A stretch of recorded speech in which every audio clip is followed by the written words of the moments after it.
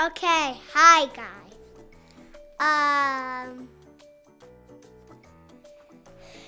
Why did Jesus let himself die on a cross?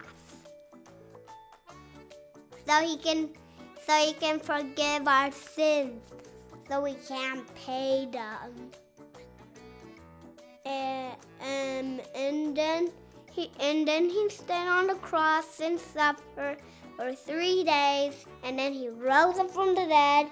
Somebody took him off of the cross and put him in a tomb, and then he rose up from the dead, and I think he was invisible, or I don't know that where he was at that time. And then two girls were walking to see Jesus dead in his tomb, and then an angel came, and the two girls were scared, and the angel rolled the tomb, and the angel said, "Don't be afraid. Jesus is not in here. He rose. He is alive."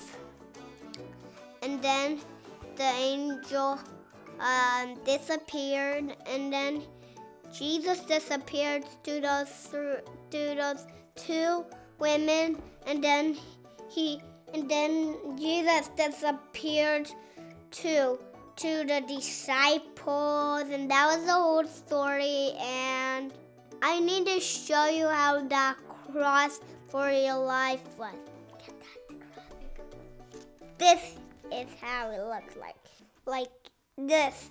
It was ripped and had blood, and he had a thorn crown, and he had nails on his arms, and his nails were stretched, and his hands were stretched out forever like this, and his feet had nails, and blood came out of him, and he cried, and then he was dead.